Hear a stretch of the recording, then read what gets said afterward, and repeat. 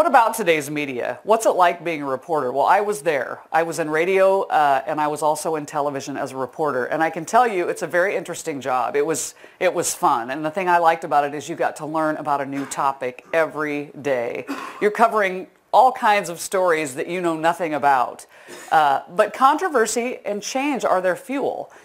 We know that, and really it's all, it's profit driven in the end, because they want the ad dollars, so the more people they can get to read their newspaper, listen to the radio station, watch the television newscast, the better.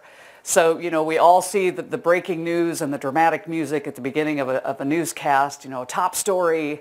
It may be something that really is breaking news, or maybe that day they kind of have to, force that a little bit. Is that really breaking news? But they want to capture that audience's attention.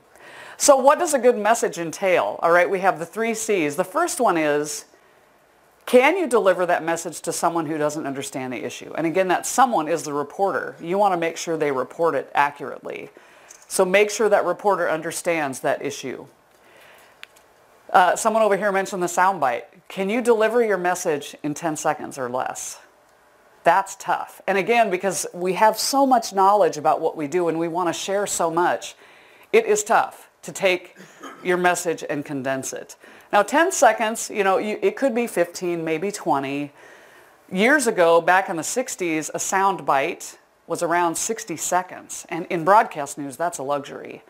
Today, again, if you listen to radio news, television news, pay attention to the quick sound bites they throw in. It could be something as simple as, yeah, I heard screams from inside the house and I ran in and all I could do, was shout inside. I couldn't go in. That took about 8 seconds. That's a soundbite today in news. You're in charge of the interview. You may go into this a little intimidated and thinking, oh my gosh, what's going to happen here? You are the director of that interview. You can stop and start the interview anytime.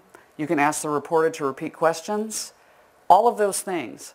And a reporter appreciates it. I can tell you that, because as a reporter, I want to come away with some great sound bites and a great story.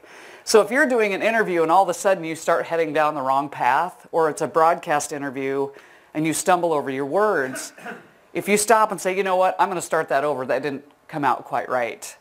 I appreciate that as a reporter, because then you say it again and you say it concisely and I can pull that sound bite. It's like, aha, that's the nugget that I'm going to use.